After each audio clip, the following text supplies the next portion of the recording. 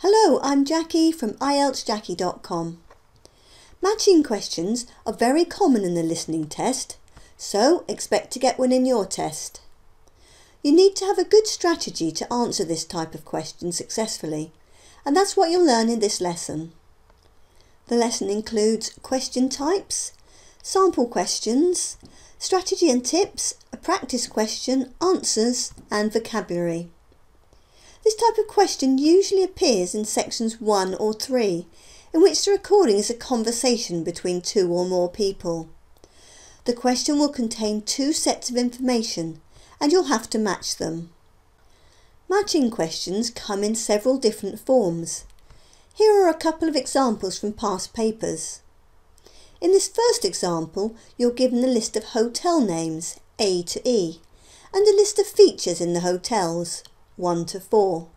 You must listen to the recording and identify which hotel has which feature. In this second example, you're given a list of course options, 21 to 25, and a list of choices the student could make about whether or not he will take the course. You must listen to the recording and identify the decisions the student makes about each course. I'm going to use this second example to teach you the answer strategy and give you tips and advice on how to overcome the challenges presented by this type of question. You will have a short time to prepare before the speakers begin talking. Use this time to familiarise yourself with the question and focus your mind on what you need to listen out for. One of the biggest challenges with matching questions is that they can be confusing when you first see them. So start by analysing the question to make sure you fully understand what you have to do. There are 2 steps to this process. First, you need to understand the relationship between the question sentence and the question options 21 to 25. Highlight the key part of the question sentence and think about how it relates to these options. So the question is asking, what does Jack tell his tutor about media studies? What does Jack tell his tutor about women and power? What does Jack tell his tutor about culture and society? And what does Jack tell his tutor about identity and popular culture? Next, look at questions 21 to 25 in relation to the answer options A, B and C.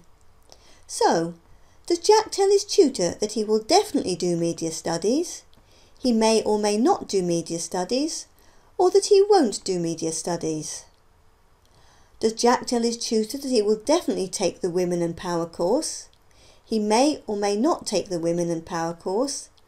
Or that he won't take the Women and Power course? And so on. In matching questions, the questions will be mentioned in order in the recording, but the answer options will appear randomly. So for our sample question, the speakers will first talk about media studies, then women and power, then culture and society, etc. The 3 decision options as to whether or not to take each course could be heard in any order. The next step in our strategy is to look out for synonyms and paraphrasing. Synonyms and paraphrasing will be used extensively in the recording, and another good use of your preparation time is to quickly think of some words and phrases that might be used to express the information in the question. First, let's think about the 3 answer options. Jack is not going to say, I will definitely do the Introduction to Cultural Theories course. I may or may not do the Culture and Society course. I won't do the Identity and Popular Culture course. He will use different phrases to convey the same meaning. You'll need to listen out for both positive and negative vocabulary and sentence structures. For example, I'm very interested in women and power, so I think I'll go for that one. I'll give media studies a miss, as I did a similar module last year. If you can think up a few examples of what you might hear Jack say, you'll be well prepared for picking out synonyms and paraphrasing as the recording plays. You'll also need to watch out for distractors.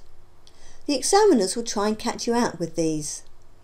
A distractor is a word or phrase that changes or corrects the original piece of information given. So you may be given an answer and then have it taken away again. Here are a couple of sample sentences containing distractors. I've highlighted the relevant words. I'd really like to study identity and popular culture, but I don't like the lecturer, so I'm not going to take it. I discounted culture and society. However, a friend took it last year and loved it, so I'm going to seriously consider it as an option. But and however are common distractors, but there are many other words and phrases that can be used to change the information given. There are several present in the recording, so listen carefully for them. You'll also hear Jack changing or clarifying decisions as the conversation progresses, and he's given new information by the tutor, Dr. Ray. The best approach to marking the answers is to write A, B or C next to a question as soon as you think you've heard the correct answer. But continue to listen carefully in case you find that you're wrong. If this happens, you can quickly cross it through and write the correct answer beside it. You can write on your test paper as much as you want to.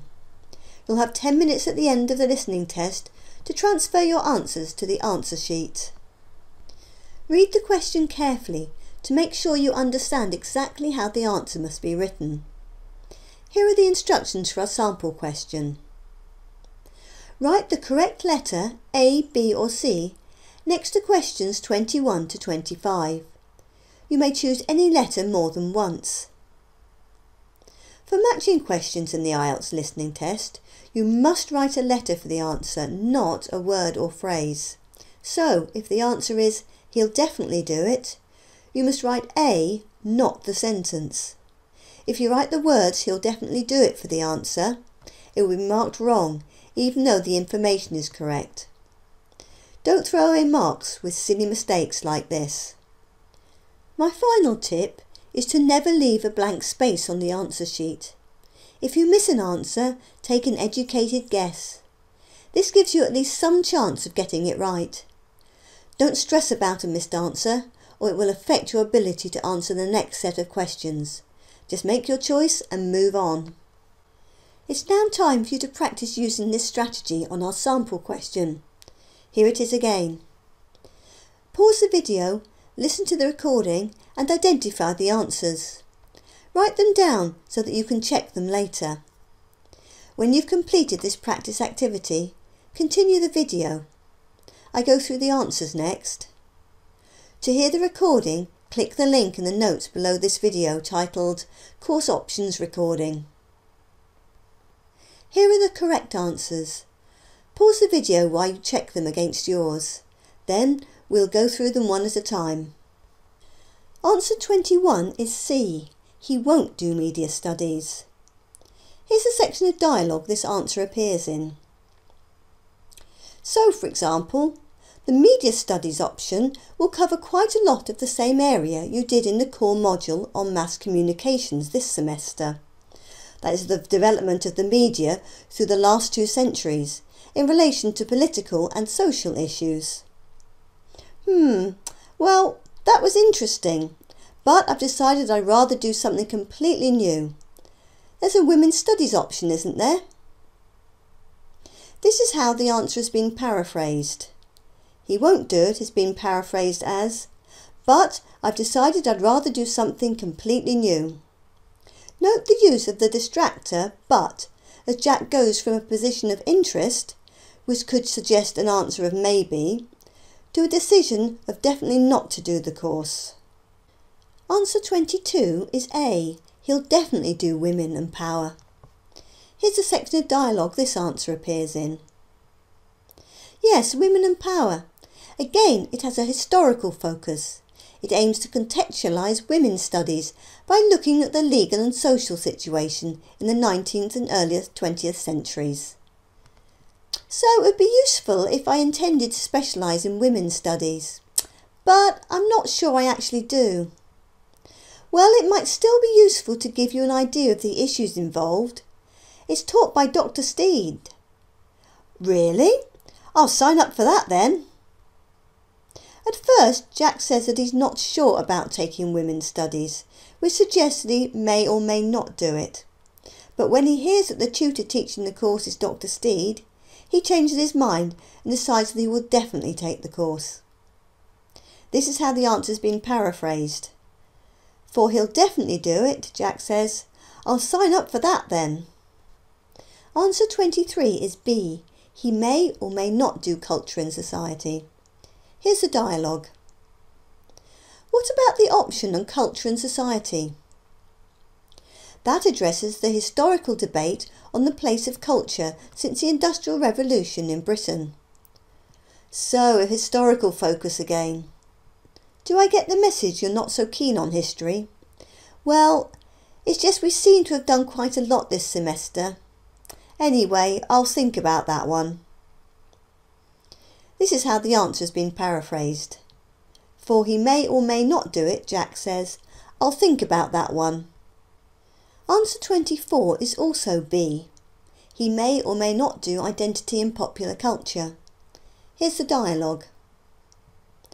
If you're interested in a course focusing on current issues, there's the option of identity and popular culture.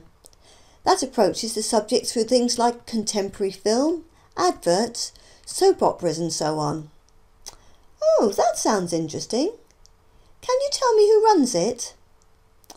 Well, it's normally Dr. Stevens, but he's on sabbatical next semester, so I'm not sure who'll be running it. It should be decided by next week though. Right, well, I might wait until then to decide. This time the phrase Jack uses to say that he may or may not do it is, I might wait until then to decide. Answer 25 is C. He won't do Introduction to Cultural Theory. Here's the dialogue. And the last option is Introduction to Cultural Theory, isn't it? I'm quite interested in that too. I was talking to one of the second year students and she said it was really useful. It made lots of things fall into place. Yes, but in fact in your major you'll have covered a lot of that already in Communication 102, so that might be less useful than some of the others. Oh, I'll forget about that one then. This is how the answer has been paraphrased. For he won't do it, Jack says, I'll forget about that one then. Initially, Jack says that he's quite interested in this option, but on discovering that he's already covered a lot of the material in a previous module, he discounts it. Here's a summary of the answers to help you focus in on the vocabulary and sentence structures used. Pause the video for a moment and study them. I hope you found this lesson on matching questions helpful. Now, practice using this strategy on other questions from past papers. Thank you for watching. I'll see you again soon. Goodbye for now.